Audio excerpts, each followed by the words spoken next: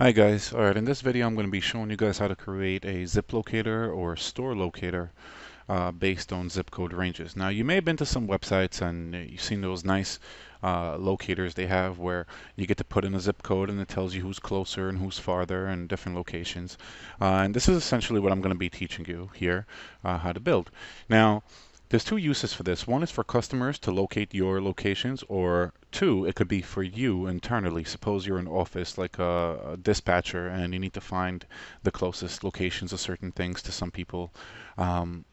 So those are the two uses for the zip locator. It's either internal within the office, or it's external, and as in you publish it online and you have your customers use it. Um, the service that I'm going to be using for this is actually powered by a really good website called zipcodes.com. I'm just going to do a standard search for zip codes, and it's zip-codes.com. And it's a really nice website. They offer the tool for free, and all you got to do is just program it, and that's what I'm going to be showing you guys. So it's zip-codes.com, and what you're going to be doing is you're going to be clicking on account login, and you're going to be clicking on create a new account, and we're going to make YouTube demo account, and let me give it a password. Make the password something easy. And let me bubble in some gmx.com, bubble in some information.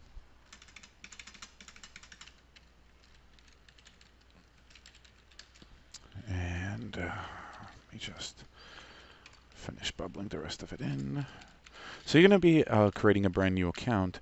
And the reason for this is because you need to administer your store. Okay. And let's sign up. And there's no email verification, so that's the cool part. You can kind of just create this without. You see, it just created a new account for me.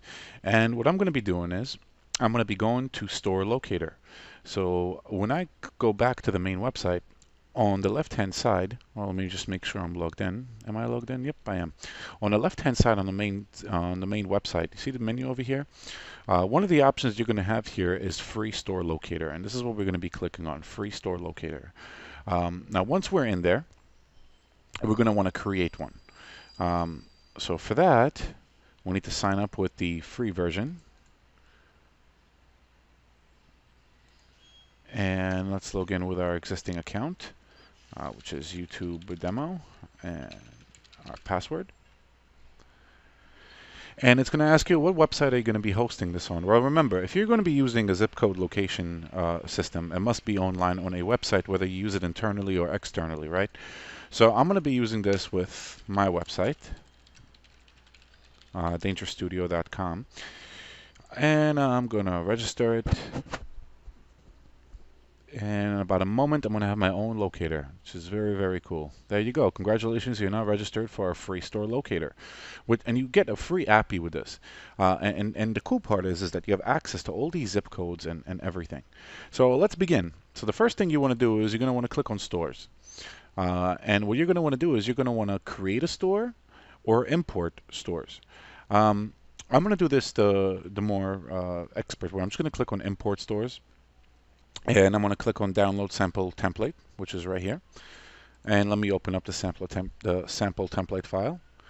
And you're going to see here they're giving me a bunch of samples of what I would have to do. I would have to put in here longitude and latitude is not important, but you do need these fields in here if you're going to do the import. This will be the name of the store, the address of the store, the city, the state, the zip code, the phone number, fax number, and then you have obviously the toll-free number. They're giving you a range of options here. I mean, it's really advanced. Let me delete the preferred, and I'm just going to use the same exact template file. I'm just going to upload it back and show you guys what exactly it looks like. So let me go on and save this over here to my desktop. And okay, CSV file, save, yes. Okay, now I'm going to go to choose a file. I'm going to select my store locator template, that I would either put in my own locations or locations from the web or locations which I scraped off another database or yellow pages or white pages or anything of that nature. And I'm going to click on upload my data file. And right away, it's going to be giving me a quick look of what the file looks like. So this is what the demo file actually is. It has a bunch of locations in what looks to be like New Jersey. And we have here all our fields. We have custom fields which we can use. Also, it's very, very cool. All right, so let's confirm this import and let's dump all these files in. And you see what's happening right now is it's immediately processing all the records. And that's it. Now, sometimes you have to geocode the stores. Apparently now you don't need to geocode the stores. Doesn't look like you do. Let me just make sure. It looks like they already are geocoded. Geocoding is the process in which this website just kind of like grabs all the longitude and latitudes from Google Maps to create distances between the zip codes. But in this case, we are not going to need it. Apparently, like the file, maybe because it's their own file. Okay, so that's it. So we have some stores now. So now what we can do is we can go to implementation code. And over here, it gives you a little sample bit of code right here. I'm going to copy that sample code. I'm going to open up a plain notepad. I'm just going to write out a very, very, very, very simple HTML file. And I'm going to call this sample.html. Now you can be using an HTML editor for this. I mean, you need to have something to create a website with. I just kind of did it here in Notepad. I'm going to go to my web server, and I'm going to connect to my web server. And I do believe I have a demo folder here somewhere. Yep, I have a demo folder. And let me go into my desktop, upload the sample onto it, and now let's browse to it. Let's go to dangerousstudio.com/demo/sample.html. And here is our zip code locator right here. Right away it asks me for a zip code. So I'm going to go and I'm going to put in one of the zip codes they already have given me here. Let me see here. This one in Emerson, it's 07630. So it's 07630. I'm going to click on Find Locations. And right away it's giving me everything. Emerson is the closest one at 0.6 miles away, and then they get geocoded everything pretty much, so you're able to see that all these locations, and it even gives you a map of where these places are, actually gives you the distance between each one. Now this is completely customizable. They're actually nice enough to provide you with the ability to generate your own code. To be able to customize this, you're able to select the store color, the result color. You're even able to give a style sheet to the frame to make it even look good to fit with your design if you were to publish this online. You can actually change how many stores appear in the size limit. You can change the width, the height. You can choose whether you want to show the map or not. You can show specifically this widget. So this is how you go about creating a store locator. It's really, really simple. It's really easy using this service. You can always deactivate stores and add more stores as you wish. I've used this with over 5,000 locations already, creating databases for people. Perfectly good uses for this is, suppose you're in an office, suppose I'm a car service place, someone calls my central and I ask the customer, okay, what is your zip code? And I click find locations on my side. And I'm able to see who's the closest one to him, and I'm able to just call. You can actually integrate click to call and just call this, click on a number, and dial it out right. Or you can have this on your website. Suppose you have a store. Suppose you have 5 stores in Brooklyn, New York, or Manhattan, and someone puts it in their zip code 11001, for example, and click find locations. You'll see here that this zip code right here, 07093, is 16.2 miles away from 11001.